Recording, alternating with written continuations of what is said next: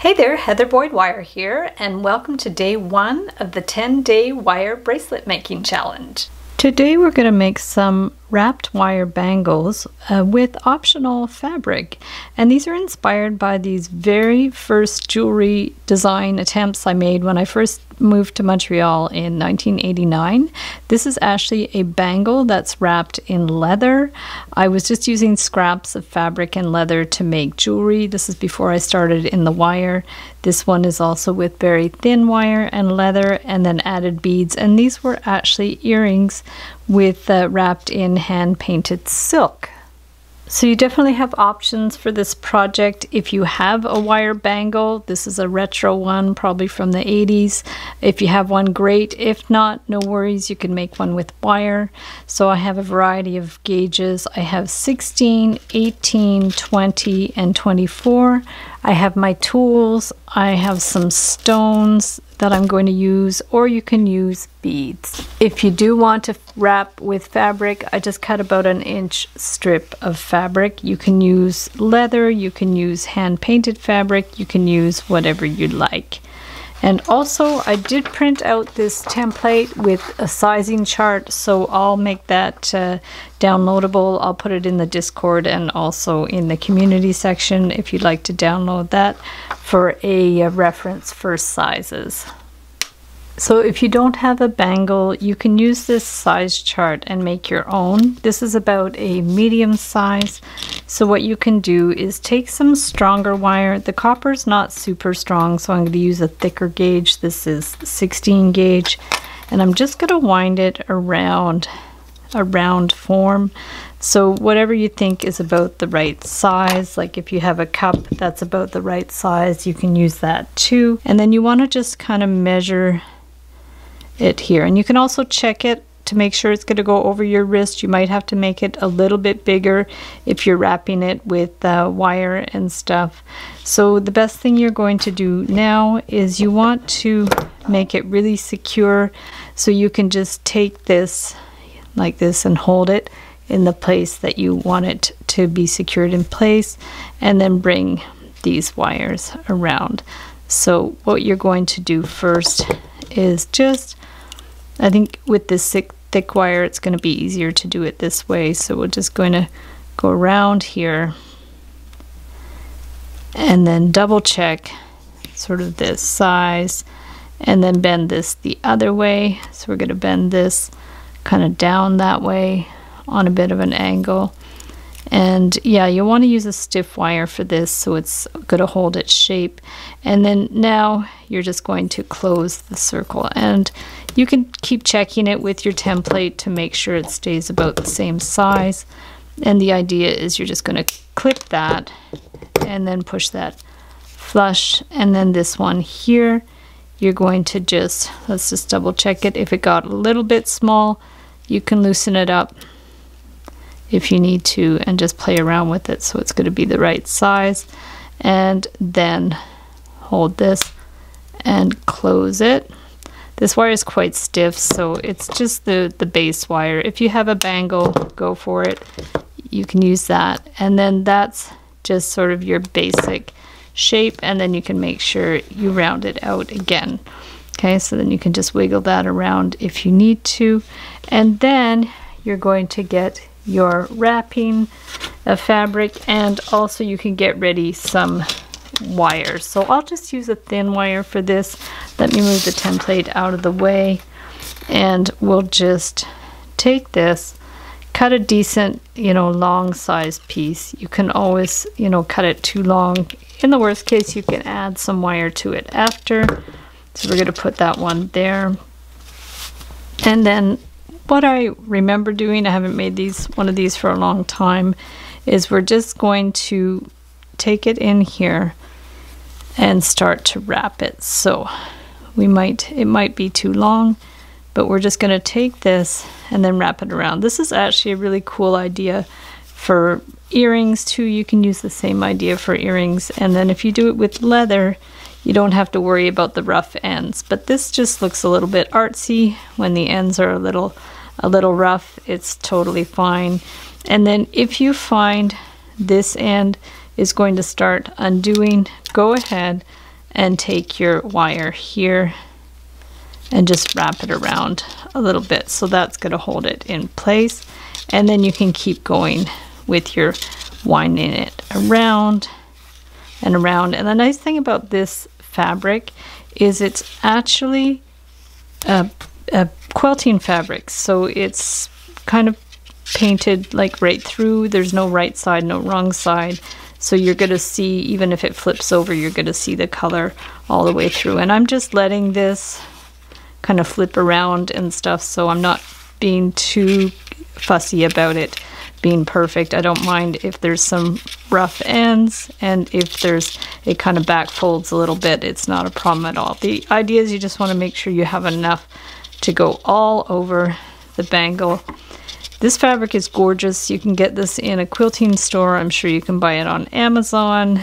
Any fine fabric store might have the quilting. It's like a quilting fabric. I think I got it at a quilting festival, like a conference type of thing. So that was really cool. So now, once you have it to here, then you want to make sure it goes around, especially around that little knobby end. You want to make sure you go around there. You can even like pull this back if you want, but for now we're just going to cut it. I forgot my scissors, so I'm just going to cut it with my wire cutters and just give it a little tear. That's the fun thing about this fabric. You can cut it on the grain and it just will tear. So like say you need to pull this back, the original starting point, to overlap it, you can do that. You know, that's not a problem at all. So we're just going to take that and then overlap the end here. And like I said, it really doesn't have to be perfect. It's fine. So we're just going to go around here, wrap it around that end. And then you can, it's optional if you want to put a lot of beads or not. That's totally up to you. I'm going to cut that end. So now we want to go around the whole thing. And you could, a couple of ways you can do it. You can go around the whole thing and add beads as you go. Or you can just go around it and not add beads. So this is, you know, just like this. I kind of like it just like this. I don't think it's necessary to add beads, but in the second version, you'll see we're going to add beads. So once you get to the end, especially if you're using thin wire, this is 24 gauge, you'll probably want to twist these ends together. So just take them and then just give them like a little twist a few times, and then we're going to cut the ends here. You can tighten up that twist if you want, and then just kind of bend it in and stick it into the fabric so it's not going to be sharp. And there you have your bangle just with the fabric. This one I'm going to do with the 18 gauge wire, so you have a couple options if you don't have the 16 gauge wire. And so basically what we're going to do is just wind it around a couple of times. So we'll just go around like that. And then you'll want to compare it with your chart. So then we're going to just like let it open up a little bit more. So we'll just do that. And I'm just doing medium size, but you can definitely do it longer if you need. And I'm doubling up the wire so it's stronger. If you feel like you need it to triple it up, you can totally do that too. And so what I'm going to do here is just wind this around. So easiest way, hold this with the flat pliers and don't worry too much about if it gets a little bit scratched, because you will be covering it up with other wire. Now here you have options too. If you want to cut this wire longer and wind it around the whole thing, you can, but if you haven't cut it long enough, it's not a big deal. So we're just gonna go like this just to have a good solid starting point for that. And we'll cut the ends like this, and you want always your ends to be pushed in flush so that they're not going to be catching on anything and they're not going to be like pokey or anything. So now you can just kind of adjust it how you want. If you do want the oval shape, just go ahead and form it more into an oval shape, but if you want round is good too. So now to make it fancy, I'm going to add some stones. You can add any kind of beads you want, And if you want to use the fine wire, you can. 24 is a little skinny for this, so you might want to go with 22 or 20 gauge. So I'm going to use this 20 gauge that I have here.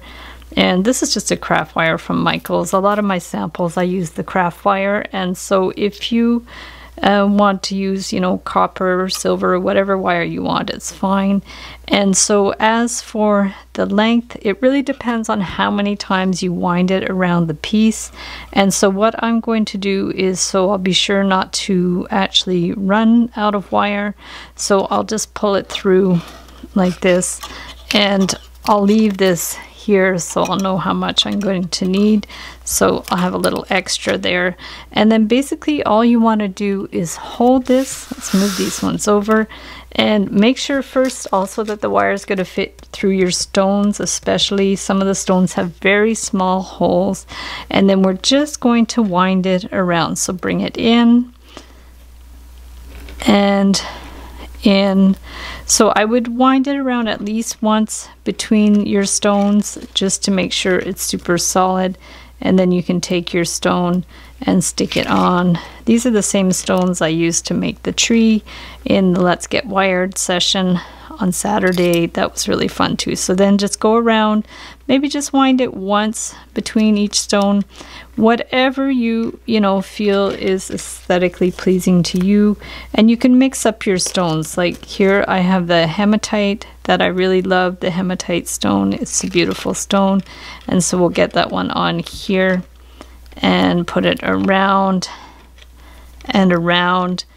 And basically you're going to just keep going around the bracelet until you've filled it all around. And you know, try to be somewhat consistent, like just do one little wind between each stone, and be careful not to snap your stones either. Don't put too much pressure on them, and make sure the holes of the stones aren't too close to the edge.